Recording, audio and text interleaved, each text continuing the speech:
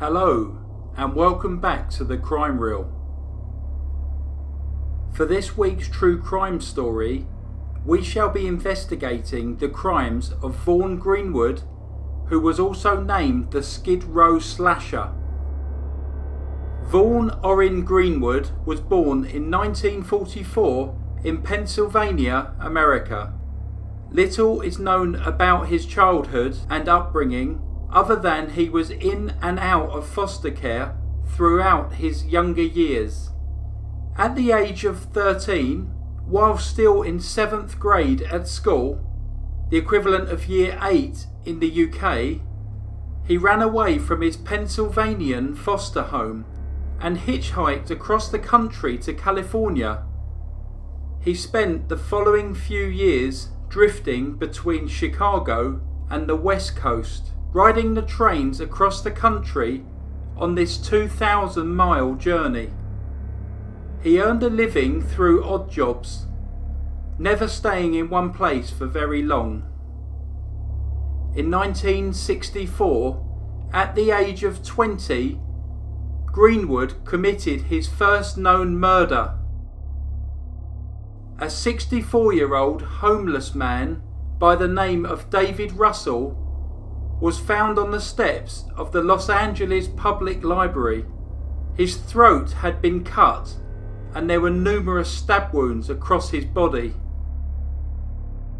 Less than 24 hours later, the body of 67-year-old Benjamin Hornberg was found in the second-floor bathroom of a dingy hotel where he lived.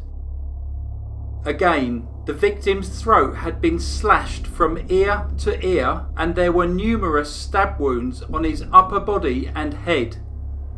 Los Angeles police immediately saw similarities between the two killings and believed that they had a serial killer on their streets. However, the murders stopped as abruptly as they had started, and the investigation into David and Benjamin's deaths soon ran cold. Greenwood had returned to Chicago, and unknown to the Los Angeles Police Department and unconnected to the Los Angeles murders, he had been arrested and imprisoned for a knifing assault in May 1966. Greenwood had demanded cash from a man, Mance Porter, following a sexual encounter in a hotel. When 70-year-old Mance refused, Greenwood slashed his throat and stabbed him repeatedly. When Mance screamed for help, the hotel manager, William Pump, ran into the room where he was also attacked and stabbed by Greenwood. Both of the victims survived to testify at the trial. Greenwood was convicted of 2 counts of aggravated battery and sentenced to prison terms of 8 to 10 years and 4 to 5 years, which were to run concurrently. He served just 5.5 years of his sentence at the Joliet and Menard Correctional Facility in southern Illinois. Greenwood was released on January 3rd, 1973, at which point he once again travelled to the West Coast. Following this, there have been no crimes which could be attributed to Greenwood until December 1974. However, many believe that there may have been many more victims during this period. On December 1st, 1974, Greenwood returned to the Skid Row area of Los Angeles, where he murdered 46-year-old Charles Jackson. Charles was an alcoholic and drifter and was murdered in the exact spot that David Russell had been found 10 years earlier. Just 1 week later, on December 8th, Greenwood murdered 47-year-old Moses Yakinak. Moses was knifed to death in a Skid Row alley. LAPD linked these killings to the 2 that had taken place 10 years earlier and knew that they had a serial killer roaming their city. Only 3 days after the murder of Moses, another body was found. The victim was 54-year-old Arthur Dahlstedt, who was found outside an abandoned building, again in the same area, with his throat slashed and multiple stab wounds. The killings continued, and on December 22nd, 1974, 42-year-old David Perez was found in some shrubbery very close to the Los Angeles Public Library, where both David Russell and Charles Jackson had been previously found.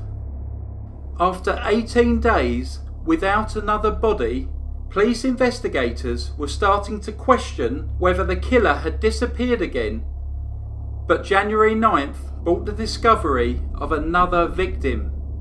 Kazimierz Strawinski was found murdered in his room at the Pickwick Apartment Hotel on South Grand Avenue, a stopover for transients. Kazimierz was 58 years old. 8 days later, on January 17th, the body of 46-year-old Robert Shanahan was discovered by a hotel maid in his room at the McDonald Apartment Hotel on South Valencia Street, with a bayonet protruding from his chest. The final victim in the Skid Row area was 49-year-old Samuel Suarez, who was found in room 528 at the Barclay Hotel with his throat slashed and numerous stab wounds. At this point, Greenwood changed his hunting ground, moving from Los Angeles Skid Row to Hollywood. On January 29th, 1975, he stabbed George Frias to death in his own apartment. George was different to Greenwood's other victims. He was not a drifter and worked as a secretary at the Los Angeles Hilton Hotel. He lived in a modern apartment block which had a swimming pool in a much nicer area of town. Greenwood had moved away from Skid Row, and now it felt as though no one was safe. Police promised the most concentrated effort since the Manson killings. Then, just 2 days later, he killed Clyde Hayes in his own apartment 1 block north of Sunset Boulevard.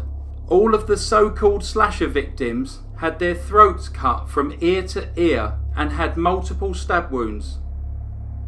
There was also evidence that Greenwood drank the blood of his victims. They were all ritually posed, and he left cups of blood and rings of salt around their bodies.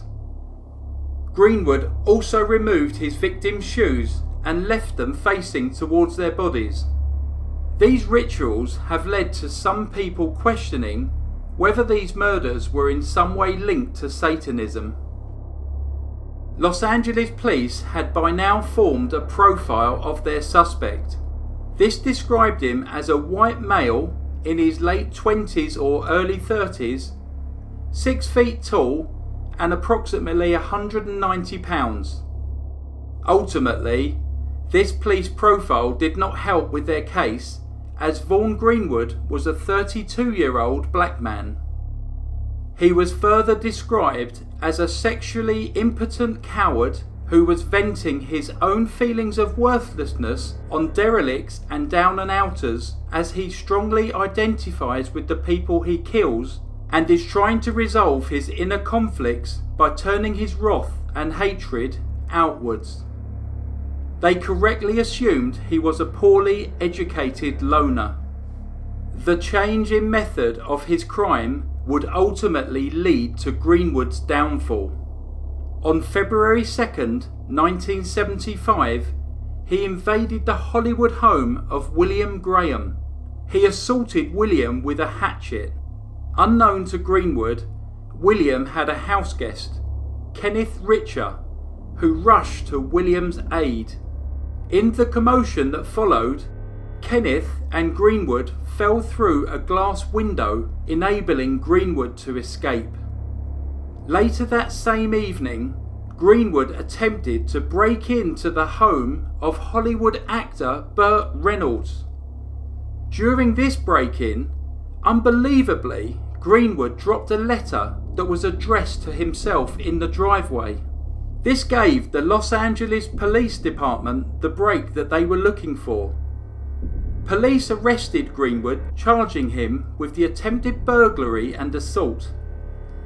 They then searched his home and found a pair of cufflinks that had been stolen from his 10th victim, George Frias. On January 1976, Greenwood was indicted on 11 counts of murder. While awaiting trial for these 11 murders, Greenwood was convicted of assaulting William Graham and Kenneth Richer, for which he was sentenced to 32 years in prison. He then stood trial for the murder of the 11 men. The prosecutor linked Greenwood to the various crimes through bloody footprints at the scene and the cufflinks belonging to George Frias. The strongest evidence was a bloody shoe print found in the McDonald apartment hotel where Robert Shanahan was murdered. A police expert testified that the footprint was made by a shoe belonging to Greenwood. The jury of 7 men and 5 women began their deliberations on December 20th with a 3-day break for the Christmas holiday. They returned their decision on December 30th. They found Greenwood guilty of 9 counts of murder. The jurors failed to reach a decision as to whether he was guilty of the 1964 murder of David Russell and the first of the 1974 slasher murders, that of Charles Jackson. A mistrial was declared on these 2 charges. Greenwood was then sentenced to 9 life terms on 19th of January 1977. The judge stated that his presence in any community would constitute a menace and recommended that he is never released. To this day, he remains incarcerated at the California Men's Colony. Hi, I hope you found that story interesting. I would like to say a massive thank you to each and every one of you that have taken the time to listen, share, subscribe and comment on my videos.